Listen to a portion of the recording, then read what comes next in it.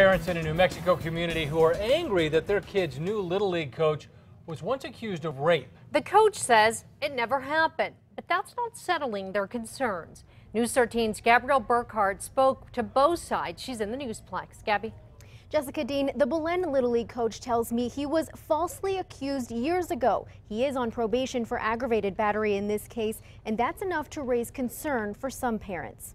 Court records show 24-year-old Raymond Trujillo of Belen was accused in 2011 of holding a 17-year-old girl at knife point and forcing her to perform sexual acts. He was 18 at the time. Enough to cause any parent concern. That's because Trujillo now coaches kids for the Belen Little League. We should have the right to see everything that they've done and make our choice. The Valencia County District Attorney tells us the victim in Trujillo's case didn't want to testify to the sex charge in court, saying she'd been through enough. The rape charge was dismissed, but Trujillo has been serving a 5-year probation for aggravated battery charges in that same case. You know, that's scary. His new role as coach has some parents concerned. Trujillo didn't want to go on camera, but told us he was falsely accused and says the teen girl was a foster child with mental problems. Belen Little League told us Trujillo did pass a background check, and there's nothing on his record indicating he shouldn't work with kids. His probation only indicates he not have contact with the alleged victim.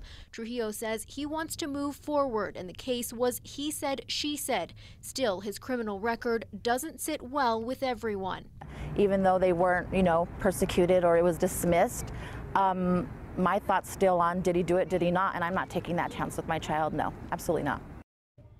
For now, Trujillo is still a coach with the Belen Little League. He said he'll talk with the league and let them decide if that will continue. Back to you. All right, thank you, Gabrielle. The case was originally referred to the DA by CYFD after the foster child in this case disclosed the allegation to a counselor. The DA says it's not uncommon for victims in cases like this to choose not to testify.